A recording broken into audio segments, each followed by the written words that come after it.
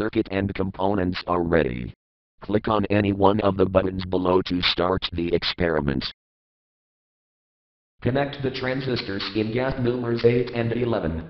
Connect the 6-volt LEDs in gate number 1 and gate number 4.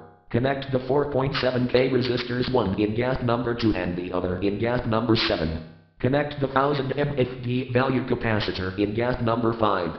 Connect the cross-connecting strip in gate number 5. Connect the shorting pins in gate numbers 9, 10, 12 and 13.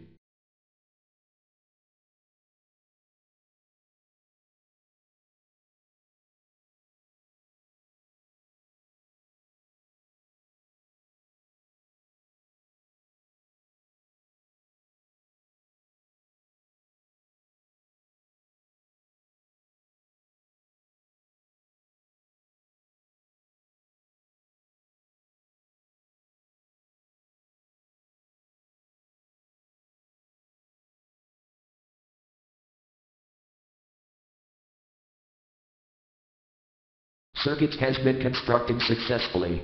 Click on Simulate button. Switch the power supply on to activate the circuit.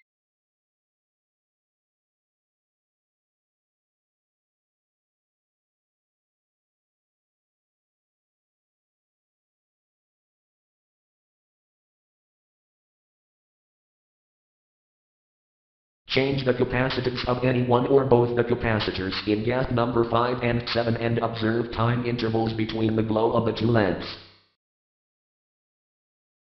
Click on the Simulate button.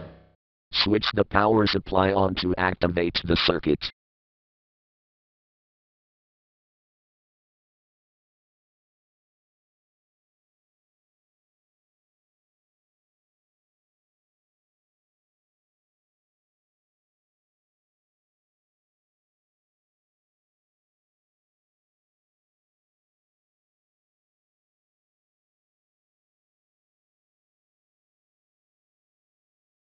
Click on the conclusion button to know what you have learned from this experiment. The Astable multivibrator switches between two states corresponding to state 1, that is transistor T1 on and T2 off. State 2, that is transistor T2 on and T1 off. This is shown by the two lamps in the two collectors of the transistors.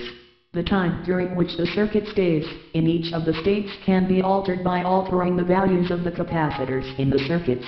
This can also be done by changing the resistors, that is, by changing the RC time constant.